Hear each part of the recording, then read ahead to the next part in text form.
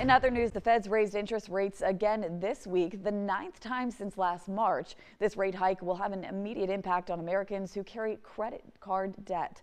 Tanya Riviero explains how there's always ways to lessen the blow. Americans have never held more credit card debt than they do right now. Almost $1 trillion total, an increase of nearly 19% over the end of last year.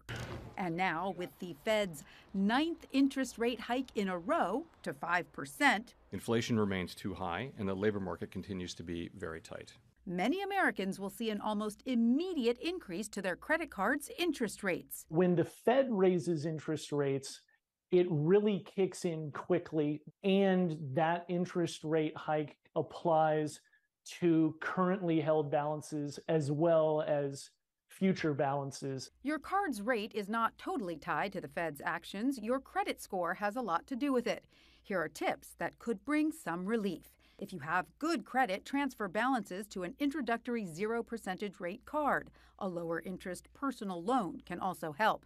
And finally, try picking up the phone and asking your card issuer for a lower rate. We found that about 70% of folks who had asked for a lower interest rate on their credit card in the past year got one. And remember, there is a flip side to higher interest rates. They've been great for people who are savers.